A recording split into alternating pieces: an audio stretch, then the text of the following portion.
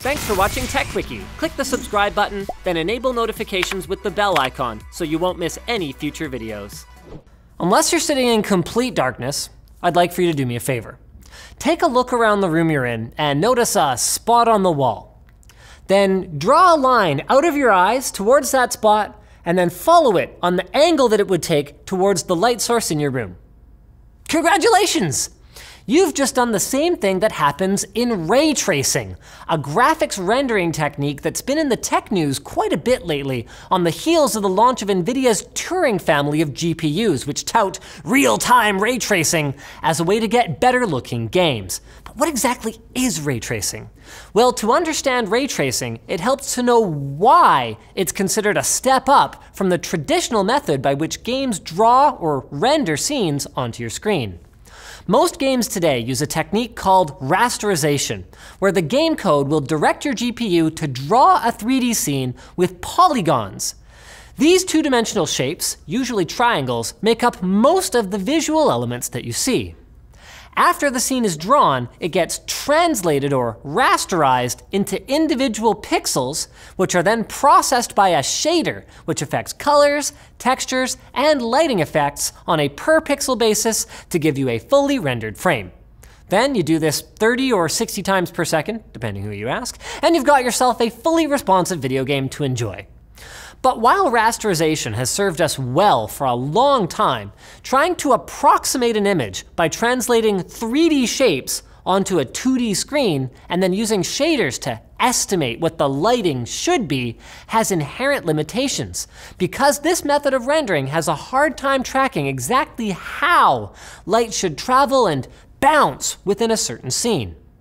Ray tracing does a much better job of this, and you've actually probably been enjoying it without knowing it for years if you've gone to any recent movie that features CGI effects.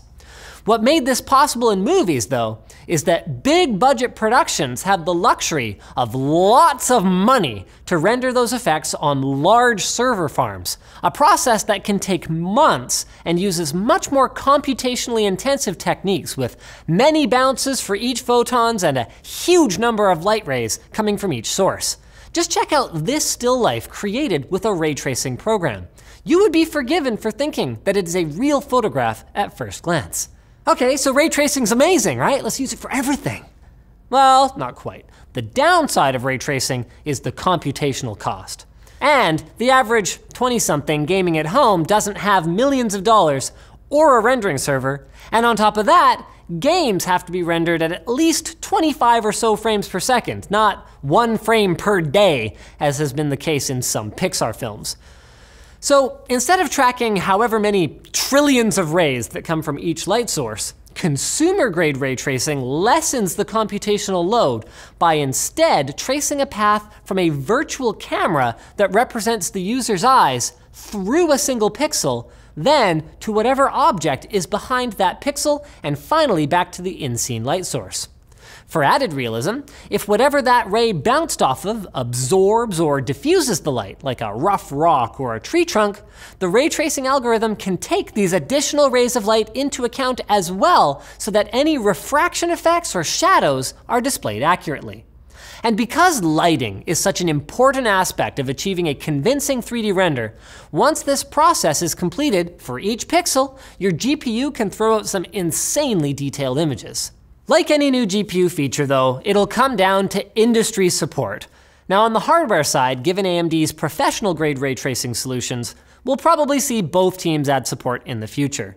As for the game developers, well, there's no guarantees, so all we can really do is hope that you won't end up paying a premium for some feature that you'll never actually use. Like that time that you were planning to get ripped on your new Wii Fit.